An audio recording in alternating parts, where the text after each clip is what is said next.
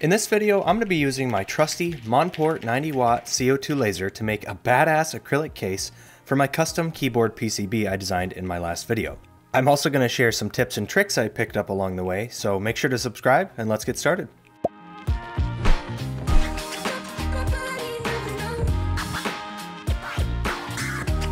Before we get into it, I want to give a huge thanks to Monport for sponsoring this video and for sending me this machine. If you're interested in getting one like it, there's a link in the description where you can use the code MODHOB to get 8% off your order. Now, if you're watching this video, it hopefully means you've already designed your own keyboard PCB, which means you'll likely have a design from keyboardlayouteditor.com. If not, then make sure to go back and watch my first video on this topic because you're going to need that data for the next step.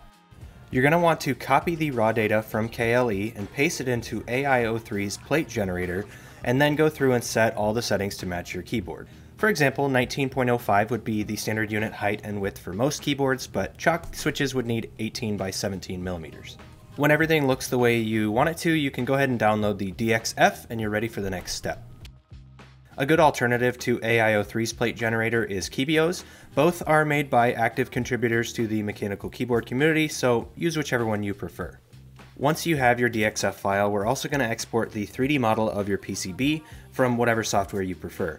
I use KiCad, but most PCB software should support some form of 3D model export, so we're going to go to File, Export, and then click Step to export the step file for our PCB. If you have a simple board, you don't necessarily need to do this, but I usually find it speeds things up in Fusion 360, which is a good segue because that's the next step. Once you've uploaded your 3D models to Fusion 360, go ahead and create a new drawing and insert that 3D model into your new drawing. That way I can reference the actual 3D model of my board to build the case around it. Now the first thing that I like to do is to create a plane that's offset 3.5 millimeters from the surface of the PCB. That 3.5 millimeters just comes from the difference between the 5 millimeters the cherry switch needs and the 1.5 millimeters of my plate. Next, I'm going to insert the plate DXF I downloaded earlier onto my new plane so that I can manipulate it and create new extrusions from it. It's going to insert it so that the top left of the DXF is aligned with the origin of my design, but I need the switch cutouts to align with the holes on the PCB. The easiest way that I have found to do this is to go back in and edit the sketch that gets created when you import the DXF, find the center point of one of the switch cutouts, and align it to the center hole for one of the switches on the PCB. It doesn't take too long to get the hang of this, but it is a bit of a manual process, so if you have a better way of doing this, let me know in the comments and I will be sure to adopt that into my process as well. From here, designing the rest of the case is going to vary from person to person. My design is pretty simple, so I just copied over the board outline and mounting holes, and then made a small cutout for my OLED display. Then I just had to extrude it 1.5 millimeters, and my plate was done. I pretty much followed the same process for the base by creating an offset plane from the bottom of the PCB, and then copying over all of the contents of the plate, minus the switch cutouts. I could then extrude that new sketch to a 1/4 inch, which is the thickness of my base plate, and I'm ready for the next step. Now, I'm pretty much done with the Fusion 360 portion of this project, but I need to convert these 3D models into a format that my laser can understand. I use Lightburn to control my lasers, but it doesn't know what to do with a 3D model, so I need to convert these back to a DXF which Lightburn can work with. Again, the easiest way that I have found to do this is to just create a new sketch onto the surface of your model, and then project all of the geometry onto that new sketch. I'll then save that sketch and create a new sketch following the same process for the base plate. I can then save each sketch by right-clicking and selecting Save as DXF and giving it a meaningful name. Next, inside of Lightburn, I'm going to click File, Import, and then select one of the new DXF files I just created. Now just repeat that for the other DXF file and you should be ready to set up the cutting operations.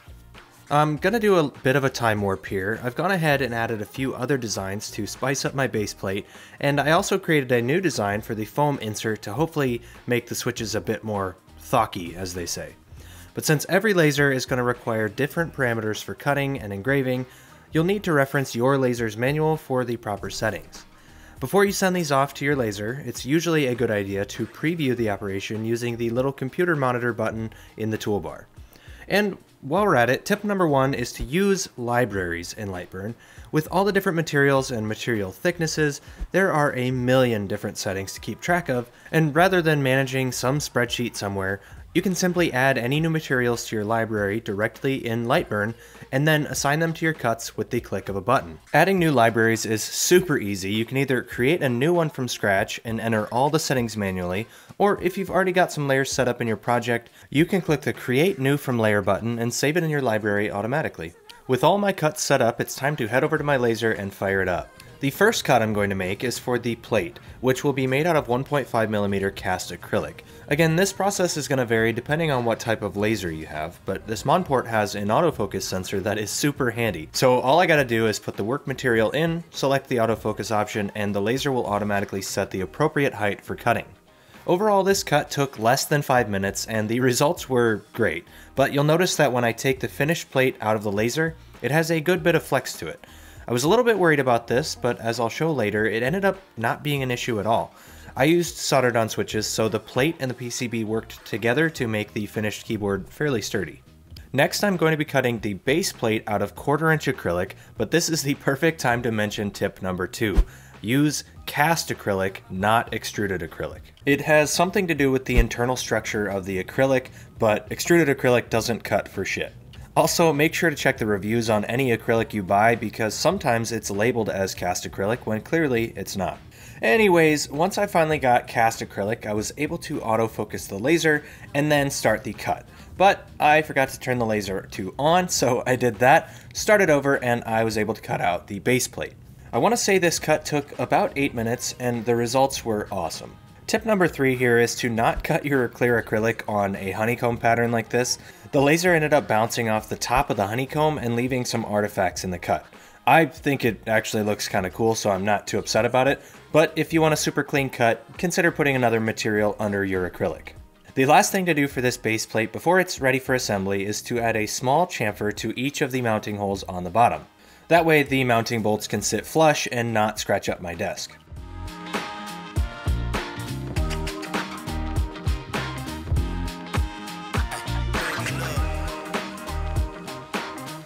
The last cut I needed to make was some 3mm pour-on foam. This will go between the plate and the PCB and should hopefully help to cut down on some vibrations and some noise, giving the keyboard an overall better sound. This stuff was super stinky to cut, so make sure to have really good ventilation while you're cutting it, and maybe don't stand in the same room like I did. With all the laser cutting done, I'm finally ready to assemble this thing.